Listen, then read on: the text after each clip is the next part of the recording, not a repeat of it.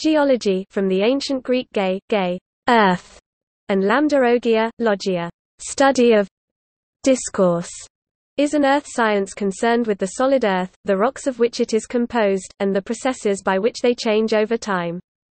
Geology can also include the study of the solid features of any terrestrial planet or natural satellite such as Mars or the Moon. Modern geology significantly overlaps all other earth sciences, including hydrology and the atmospheric sciences, and so is treated as one major aspect of integrated Earth system science and planetary science. Geology describes the structure of the Earth on and beneath its surface, and the processes that have shaped that structure. It also provides tools to determine the relative and absolute ages of rocks found in a given location, and also to describe the histories of those rocks. By combining these tools, geologists are able to chronicle the geological history of the Earth as a whole, and also to demonstrate the age of the Earth. Geology provides the primary evidence for plate tectonics, the evolutionary history of life, and the Earth's past climates. Geologists use a wide variety of methods to understand the Earth's structure and evolution, including fieldwork, rock description, geophysical techniques, chemical analysis, physical experiments, and numerical modeling. In practical terms, geology is important for mineral and hydrocarbon exploration and exploitation, evaluating water resources, understanding of natural hazards, the remediation of environmental problems, and providing insights into past climate change. Geology is a major academic discipline, and it plays an important role in geotechnical engineering.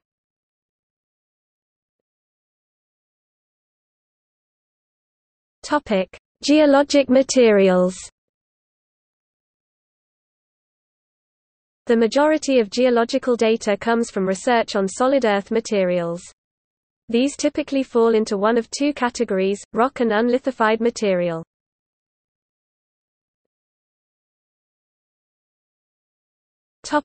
Rock. The majority of research in geology is associated with the study of rock, as rock provides the primary record of the majority of the geologic history of the Earth. There are three major types of rock: igneous, sedimentary, and metamorphic. The rock cycle illustrates the relationships among them. See diagram. When a rock solidifies or crystallizes from melt, magma or lava, it is an igneous rock. This rock can be weathered and eroded, then redeposited and lithified into a sedimentary rock. It can then be turned into a metamorphic rock by heat and pressure that change its mineral content, resulting in a characteristic fabric. All three types may melt again, and when this happens, new magma is formed, from which an igneous rock may once more solidify.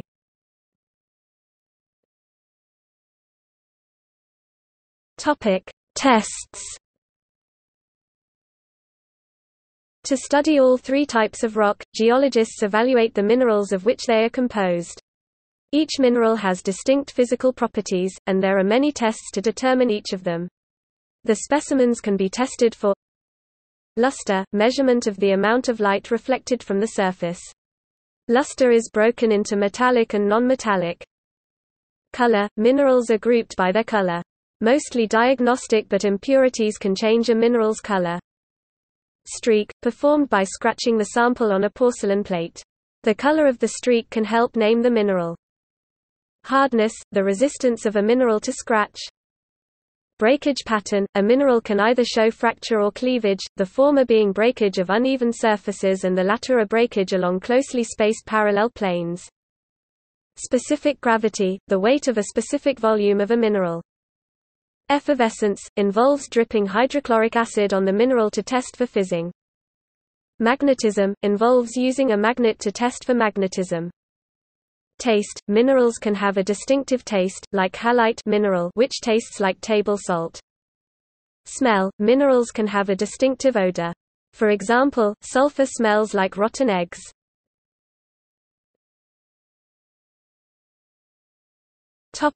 Unlithified material. Geologists also study unlithified materials, referred to as drift, which typically come from more recent deposits. These materials are superficial deposits that lie above the bedrock. This study is often known as Quaternary geology, after the Quaternary period of geologic history.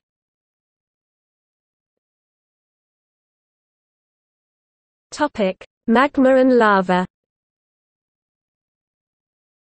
However, unlithified material does not only include sediments. Magmas and lavas are the original unlithified source of all igneous rocks. The active flow of molten rock is closely studied in volcanology, and igneous petrology aims to determine the history of igneous rocks from their final crystallization to their original molten source.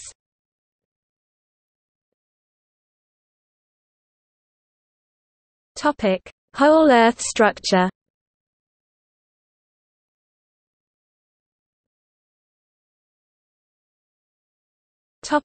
Plate tectonics.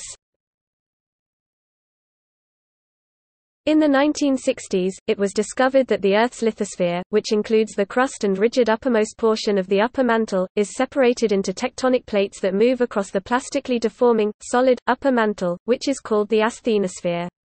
This theory is supported by several types of observations, including seafloor spreading and the global distribution of mountain terrain and seismicity.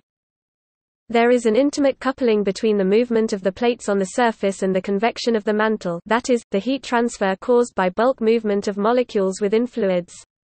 Thus, oceanic plates and the adjoining mantle convection currents always move in the same direction, because the oceanic lithosphere is actually the rigid upper thermal boundary layer of the convecting mantle. This coupling between rigid plates moving on the surface of the Earth and the convecting mantle is called plate tectonics. The development of plate tectonics has provided a physical basis for many observations of the solid Earth. Long linear regions of geologic features are explained as plate boundaries. For example, mid-ocean ridges, high regions on the seafloor where hydrothermal vents and volcanoes exist, are seen as divergent boundaries, where two plates move apart. Arcs of volcanoes and earthquakes are theorized as convergent boundaries, where one plate subducts, or moves, under another. Transform boundaries, such as the San Andreas fault system, resulted in widespread powerful earthquakes. Plate tectonics also has provided a mechanism for Alfred Wegener's theory of continental drift, in which the continents move across the surface of the Earth over geologic time. They also provided a driving force for crustal deformation, and a new setting for the observations of structural geology. The power of the theory of plate tectonics lies in its ability to combine all of these observations into a single theory of how the lithosphere moves over the convecting mantle.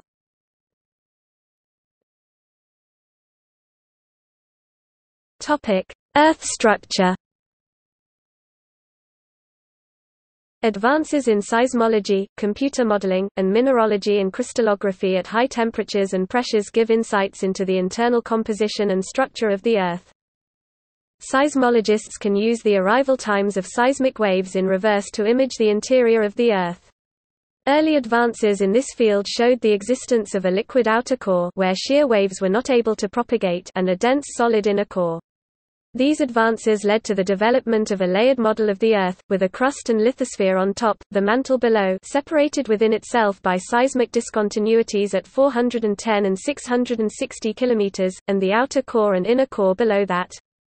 More recently, seismologists have been able to create detailed images of wave speeds inside the Earth in the same way a doctor images a body in a CT scan.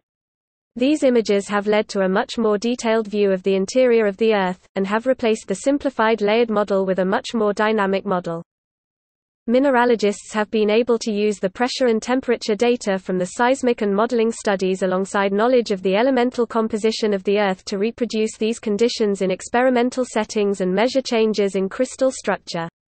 These studies explain the chemical changes associated with the major seismic discontinuities in the mantle and show the crystallographic structures expected in the inner core of the Earth.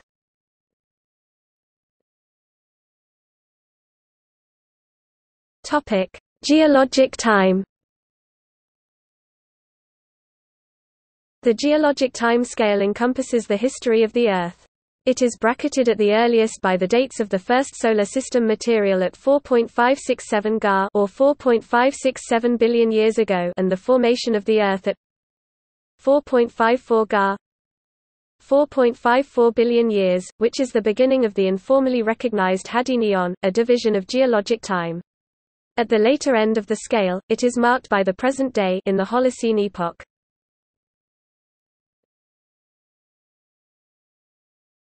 Timescale of the Earth. The following 4 timelines show the geologic time scale. The first shows the entire time from the formation of the Earth to the present, but this gives little space for the most recent eon. Therefore, the second timeline shows an expanded view of the most recent eon. In a similar way, the most recent era is expanded in the third timeline, and the most recent period is expanded in the fourth timeline.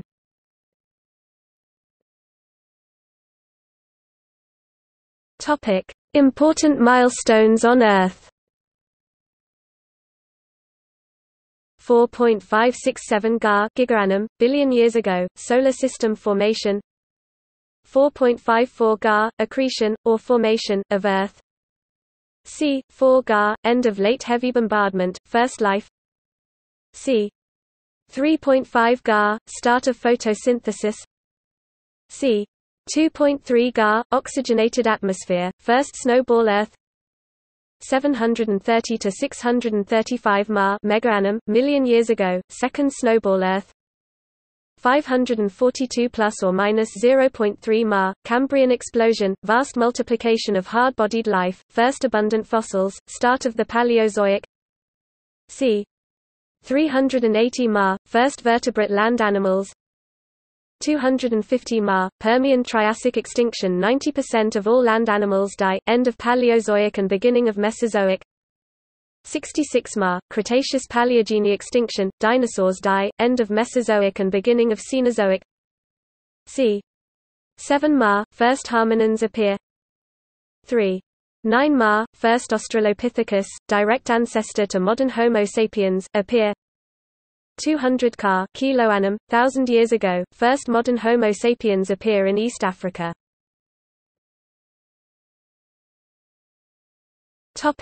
Timescale of the Moon.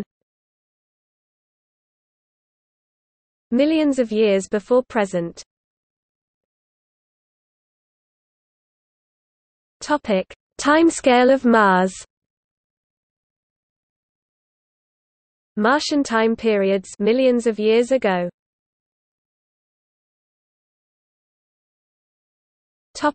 Dating methods.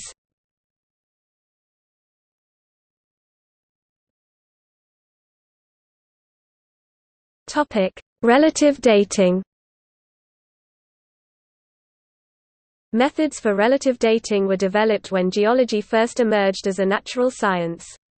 Geologists still use the following principles today as a means to provide information about geologic history and the timing of geologic events. The principle of uniformitarianism states that the geologic processes observed in operation that modify the Earth's crust at present have worked in much the same way over geologic time. A fundamental principle of geology advanced by the 18th-century Scottish physician and geologist James Hutton is that, "The present is the key to the past." In Hutton's words, "The past history of our globe must be explained by what can be seen to be happening now." The principle of intrusive relationships concerns cross-cutting intrusions. In geology, when an igneous intrusion cuts across a formation of sedimentary rock, it can be determined that the igneous intrusion is younger than the sedimentary rock. Different types of intrusions include stocks, laccoliths, batholiths, sills and dikes. The principle of cross-cutting relationships pertains to the formation of faults and the age of the sequences through which they cut. Faults are younger than the rocks they cut. Accordingly, if a fault is found that penetrates some formations but not those on top of it, then the formations that were cut are older than the fault, and the ones that are not cut must be younger than the fault. Finding the keybed in these situations may help determine whether the fault is a normal fault or a thrust fault. The principle of inclusions and components states that, with sedimentary rocks, if inclusions or clasts are found in a formation, then the inclusions must be older than the formation that contains them. For example, in sedimentary rocks, it is common for gravel from an older formation to be ripped up and included in a newer layer. A similar situation with igneous rocks occurs when xenoliths are found. These foreign bodies are picked up as magma or lava flows, and are incorporated, later to cool in the matrix. As a result, xenoliths are older than the rock that contains them. The principle of original horizontality states that the deposition of sediments occurs as essentially horizontal beds. Observation of modern marine and non-marine sediments in a wide variety of environments supports this generalization. Although cross-bedding is inclined, the overall orientation of cross-bedded units is horizontal. The principle of superposition states that a sedimentary rock layer in a tectonically undisturbed sequence is younger than the one beneath it and older than the one above it. Logically, a younger layer cannot slip beneath a layer previously deposited. This principle allows sedimentary layers to be viewed as a form of vertical timeline, a partial or complete record of the time elapsed from deposition of the lowest layer to deposition of the highest bed. The principle of faunal succession is based on the appearance of fossils in sedimentary rocks.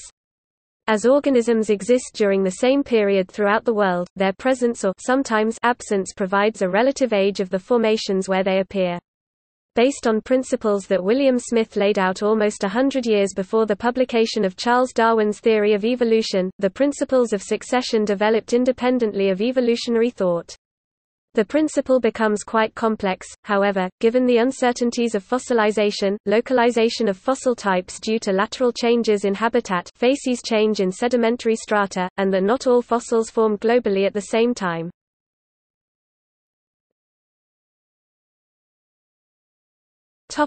Absolute dating. Geologists also use methods to determine the absolute age of rock samples and geological events. These dates are useful on their own and may also be used in conjunction with relative dating methods or to calibrate relative methods. At the beginning of the 20th century, advancement in geological science was facilitated by the ability to obtain accurate absolute dates to geologic events using radioactive isotopes and other methods. This changed the understanding of geologic time. Previously, geologists could only use fossils and stratigraphic correlation to date sections of rock relative to one another. With isotopic dates, it became possible to assign absolute ages to rock units, and these absolute dates could be applied to fossil sequences in which there was datable material, converting the old relative ages into new absolute ages. For many geologic applications, isotope ratios of radioactive elements are measured in minerals that give the amount of time that has passed since a rock passed through its particular closure temperature, the point at which different radiometric isotopes stop diffusing into and out of the crystal lattice. These are used in geochronologic and thermochronologic studies. Common methods include uranium lead dating, potassium-argon dating, argon-argon dating and uranium-thorium dating. These methods are used for a variety of applications. Dating of lava and volcanic ash layers found within a stratigraphic sequence can provide absolute age data for sedimentary rock units that do not contain radioactive isotopes and calibrate relative dating techniques. These methods can also be used to determine ages of pluton emplacement. Thermochemical techniques can be used to determine temperature profiles within the crust, the uplift of mountain ranges, and paleotopography. Fractionation of the lanthanide series elements is used to compute ages since rocks were removed from the mantle. Other methods are used for more recent events. Optically stimulated luminescence and cosmogenic radionuclide dating are used to date surfaces and/or erosion rates. Dendrochronology can also be used for the dating of landscapes. Radiocarbon dating is used for geologically young materials containing organic carbon.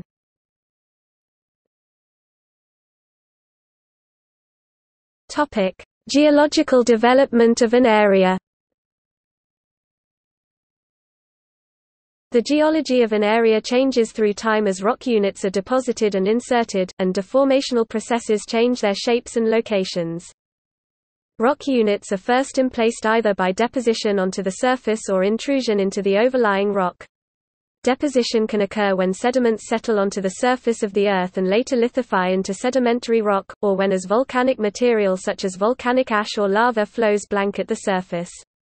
Igneous intrusions such as batholiths, laccoliths, dikes, and sills, push upwards into the overlying rock, and crystallize as they intrude. After the initial sequence of rocks has been deposited, the rock units can be deformed and/or metamorphosed. Deformation typically occurs as a result of horizontal shortening, horizontal extension, or side-to-side strike-slip motion. These structural regimes broadly relate to convergent boundaries, divergent boundaries, and transform boundaries, respectively, between tectonic plates. When rock units are placed under horizontal compression, they shorten and become thicker. Because rock units, other than muds, do not significantly change in volume, this is accomplished in two primary ways, through faulting and folding. In the shallow crust, where brittle deformation can occur, thrust faults form, which causes deeper rock to move on top of shallower rock. Because deeper rock is often older, as noted by the principle of superposition, this can result in older rocks moving on top of younger ones. Movement along faults can result in folding, either because the faults are not planar or because rock layers are dragged along, forming drag folds as slip occurs along the fault. Deeper in the earth, rocks behave plastically and fold instead of faulting. These folds can either be those where the material in the center of the fold buckles upwards, creating antiforms, or where it buckles downwards, creating synforms. If the tops of the rock units within the folds remain pointing upwards, they are called anticlines and synclines, respectively. If some of the units in the fold are facing downward, the structure is called an overturned anticline or syncline, and if all of the rock units are overturned or the correct up direction is unknown, they are simply called by the most general terms, antiforms and synforms. Even higher pressures and temperatures during horizontal shortening can cause both folding and metamorphism of the rocks. This metamorphism causes changes in the mineral composition of the rocks, creates a foliation, or planar surface, that is related to mineral growth under stress. This can remove signs of the original textures of the rocks, such as bedding in sedimentary rocks, flow features of lavas, and crystal patterns in crystalline rocks. Extension causes the rock units as a whole to become longer and thinner. This is primarily accomplished through normal faulting and through the ductile stretching and thinning. Normal faults drop rock units that are higher below those that are lower. This typically results in younger units ending up below older units. Stretching of units can result in their thinning. In fact, at one location within the Maria Fold and Thrust Belt, the entire sedimentary sequence of the Grand Canyon appears over a length of less than a meter. Rocks at the depth to be ductilely stretched are often also metamorphosed. These stretched rocks can also pinch into lenses, known as boudins, after the French word for sausage, because of their visual similarity. Where rock units slide past one another, strike-slip faults develop in shallow regions, and become shear zones at deeper depths where the rocks deform ductilely. The addition of new rock units, both depositionally and intrusively, often occurs during deformation. Faulting and other deformational processes result in the creation of topographic gradients, causing material on the rock unit that is increasing in elevation to be eroded by hill slopes and channels. These sediments are deposited on the rock unit that is going down. Continual motion along the fault maintains the topographic gradient in spite of the movement of sediment, and continues to create accommodation space for the material to deposit. Deformational events are often also associated with volcanism and igneous activity. Volcanic ashes and lavas accumulate on the surface, and igneous intrusions enter from below. Dikes, long, planar igneous intrusions, enter along cracks, and therefore often form in large numbers in areas that are being actively deformed.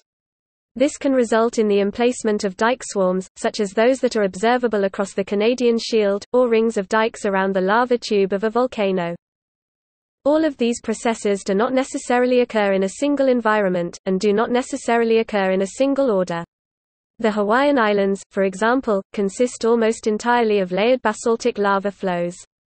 The sedimentary sequences of the mid-continental United States and the Grand Canyon in the southwestern United States contain almost undeformed stacks of sedimentary rocks that have remained in place since Cambrian time. Other areas are much more geologically complex. In the southwestern United States, sedimentary, volcanic, and intrusive rocks have been metamorphosed, faulted, foliated, and folded. Even older rocks, such as the Acasta gneiss of the Slave Craton in northwestern Canada, the oldest known rock in the world, have been metamorphosed to the point where their origin is undiscernible without laboratory analysis. In addition, these processes can occur in stages. In many places, the Grand Canyon in the southwestern United States being a very visible example, the lower rock units were metamorphosed and deformed, and then deformation ended and the upper, undeformed units were deposited. Although any amount of rock emplacement and rock deformation can occur, and they can occur any number of times, these concepts provide a guide to understanding the geological history of an area.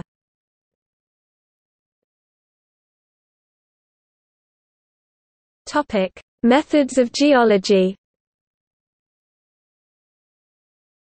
Geologists use a number of field, laboratory, and numerical modeling methods to decipher Earth history and to understand the processes that occur on and inside the Earth. In typical geological investigations, geologists use primary information related to petrology, the study of rocks, stratigraphy, the study of sedimentary layers, and structural geology, the study of positions of rock units and their deformation. In many cases, geologists also study modern soils, rivers, landscapes, and glaciers, investigate past and current life and biogeochemical pathways, and use geophysical methods to investigate the subsurface. Subspecialities of geology may distinguish endogenous and exogenous geology.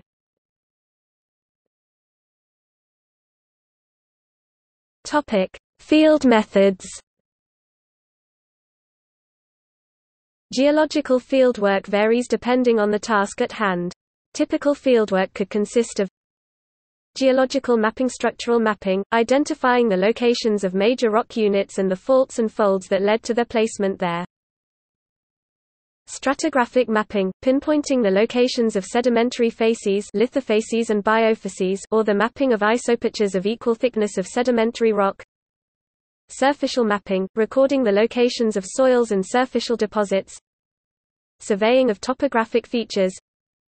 Compilation of topographic maps. Work to understand change across landscapes, including patterns of erosion and deposition, river channel change through migration and avulsion, hill slope processes. Subsurface mapping through geophysical methods. These methods include shallow seismic surveys, ground-penetrating radar, aeromagnetic surveys, electrical resistivity tomography.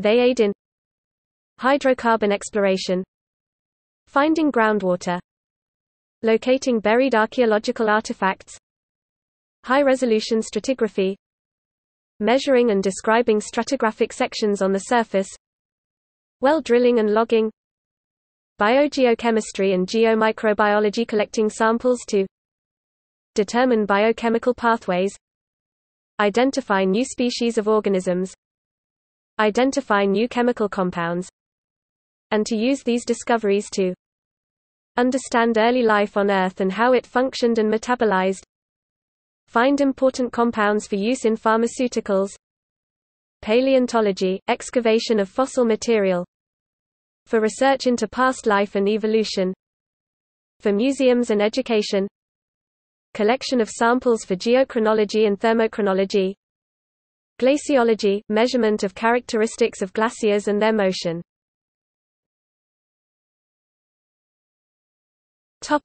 Petrology. In addition to identifying rocks in the field, lithology, petrologists identify rock samples in the laboratory. Two of the primary methods for identifying rocks in the laboratory are through optical microscopy and by using an electron microprobe. In an optical mineralogy analysis, petrologists analyze thin sections of rock samples using a petrographic microscope, where the minerals can be identified through their different properties in plane polarized and cross-polarized light, including their birefringence, pleochroism, twinning, and interference properties with a conoscopic lens. In the electron microprobe, individual locations are analyzed for their exact chemical compositions and variation in composition within individual crystals. Stable and radioactive isotope studies provide insight into the geochemical evolution of rock units. Petrologists can also use fluid inclusion data and perform high-temperature and pressure physical experiments to understand the temperatures and pressures at which different mineral phases appear, and how they change through igneous and metamorphic processes. This research can be extrapolated to the field to understand metamorphic processes and the conditions of crystallization of igneous rocks.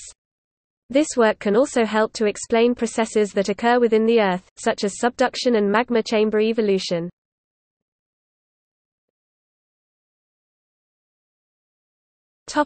Structural geology.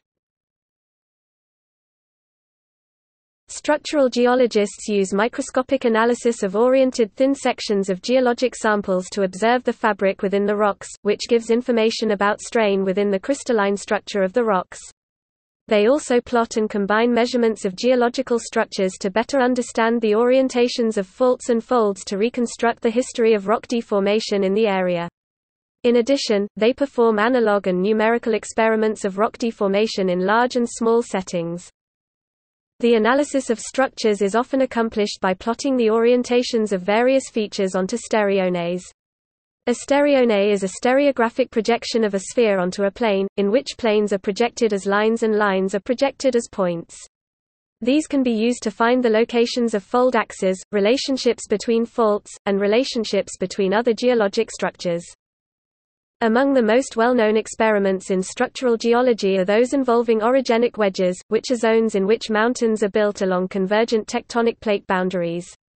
In the analog versions of these experiments, horizontal layers of sand are pulled along a lower surface into a backstop, which results in realistic-looking patterns of faulting and the growth of a critically tapered, all angles remain the same, orogenic wedge. Numerical models work in the same way as these analog models, though they are often more sophisticated and can include patterns of erosion and uplift in the mountain belt. This helps to show the relationship between erosion and the shape of a mountain range. These studies can also give useful information about pathways for metamorphism through pressure, temperature, space, and time.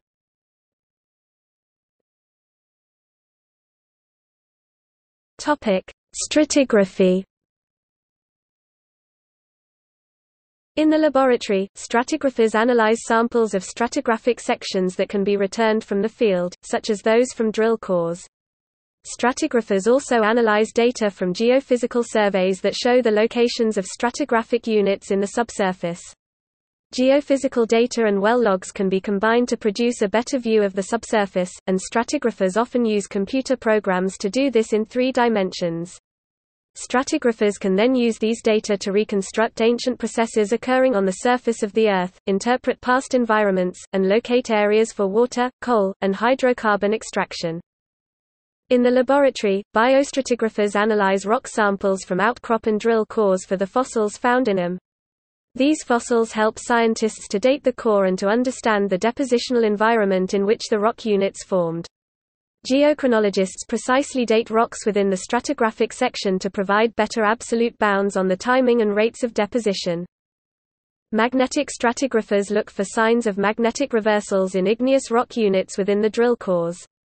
Other scientists perform stable isotope studies on the rocks to gain information about past climate.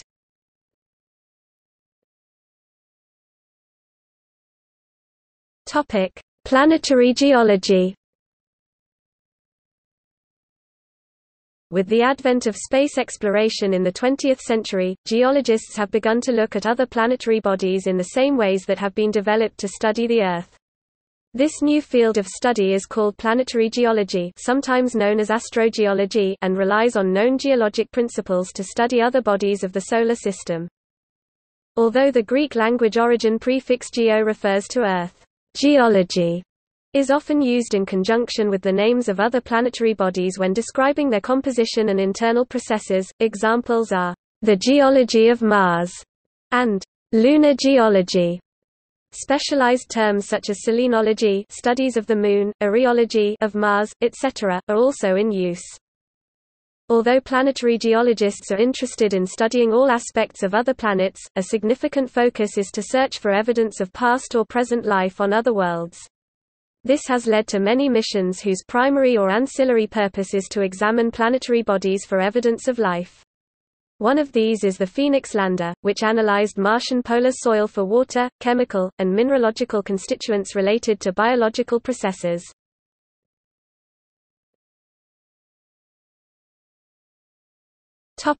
Applied geology.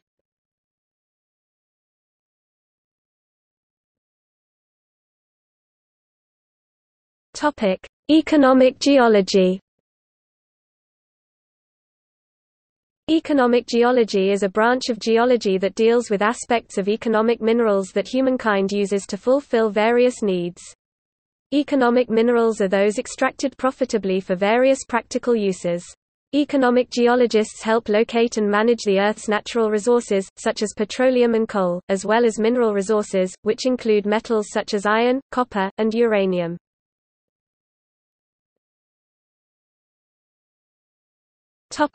Mining geology. Mining geology consists of the extractions of mineral resources from the earth. Some resources of economic interests include gemstones, metals such as gold and copper, and many minerals such as asbestos, perlite, mica, phosphates, zeolites, clay, pumice, quartz, and silica, as well as elements such as sulfur, chlorine, and helium.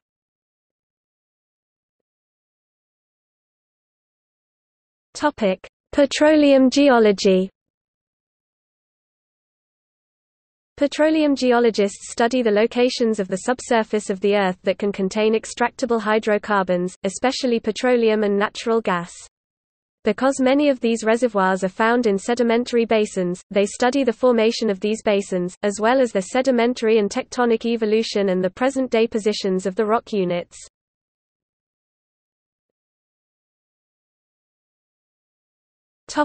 Engineering geology.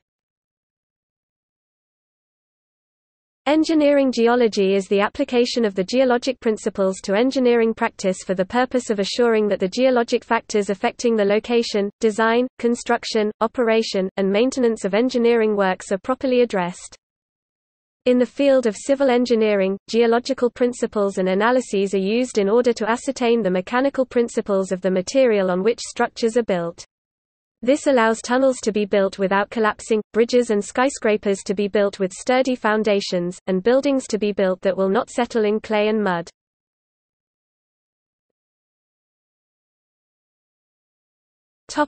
Hydrology and environmental issues.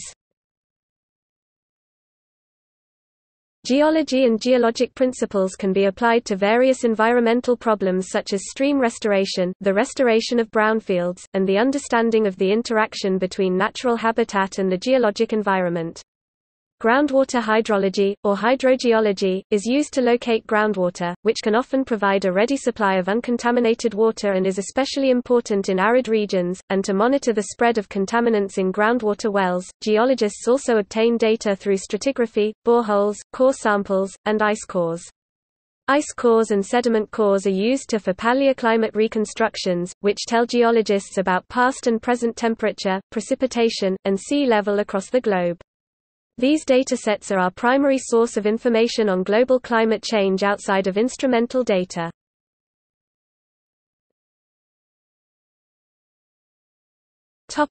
Natural hazards.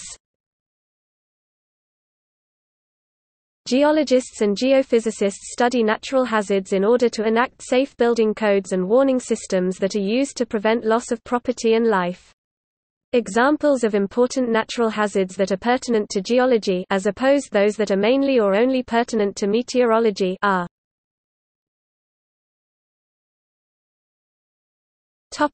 History of geology. The study of the physical material of the Earth dates back at least to ancient Greece when Theophrastus 372–287 BCE wrote the work Perilithon on stones. During the Roman period, Pliny the Elder wrote in detail of the many minerals and metals then in practical use, even correctly noting the origin of amber.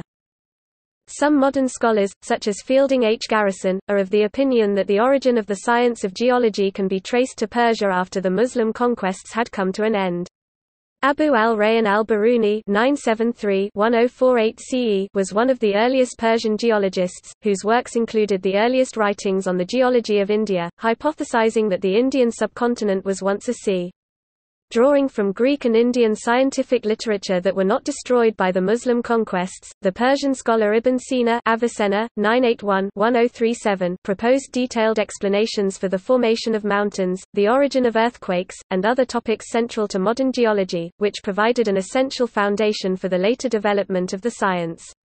In China, the polymath Shen Kuo (1031–1095) formulated a hypothesis for the process of land formation, based on his observation of fossil animal shells in a geological stratum in a mountain hundreds of miles from the ocean. He inferred that the land was formed by erosion of the mountains and by deposition of silt. Nicholas Steno (1638–1686) is credited with the law of superposition, the principle of original horizontality, and the principle of lateral continuity, three defining principles of stratigraphy. The word geology was first used by Ulysse Aldrovandi in 1603, then by Jean-André Deluc in 1778 and introduced as a fixed term by Horace Benedict de Saussure in 1779. The word is derived from the Greek ge, meaning earth, and logos, meaning speech.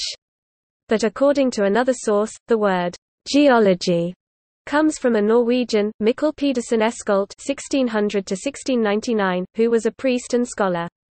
Eskolt first used the definition in his book titled Geologia Norvegica (1657). William Smith (1769–1839) drew some of the first geological maps and began the process of ordering rock strata layers by examining the fossils contained in them. James Hutton is often viewed as the first modern geologist.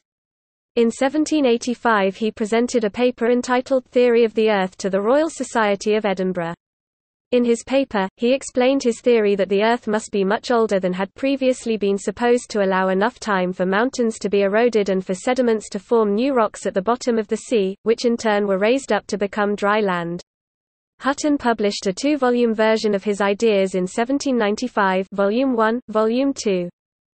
Followers of Hutton were known as Plutonists because they believed that some rocks were formed by volcanism, which is the deposition of lava from volcanoes, as opposed to the Neptunists, led by Abraham Werner, who believed that all rocks had settled out of a large ocean whose level gradually dropped over time.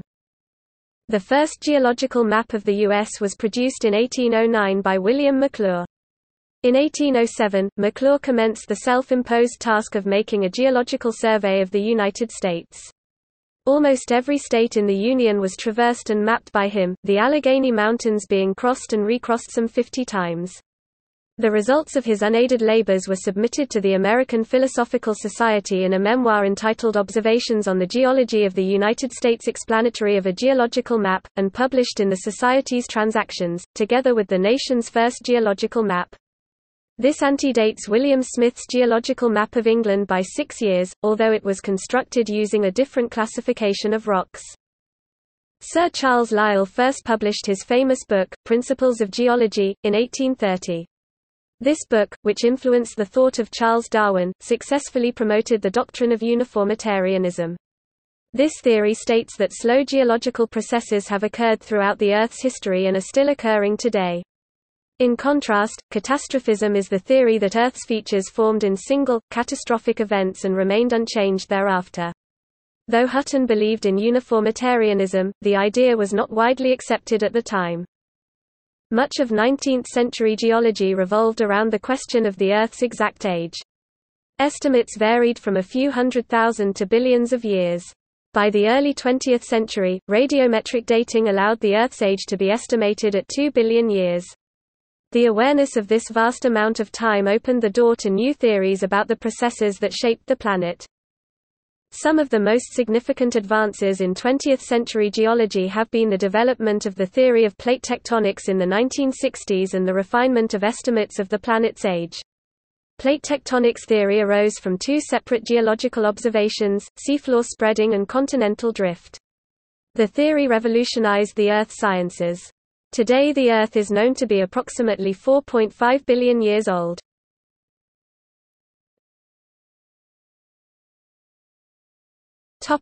Fields or related disciplines. See also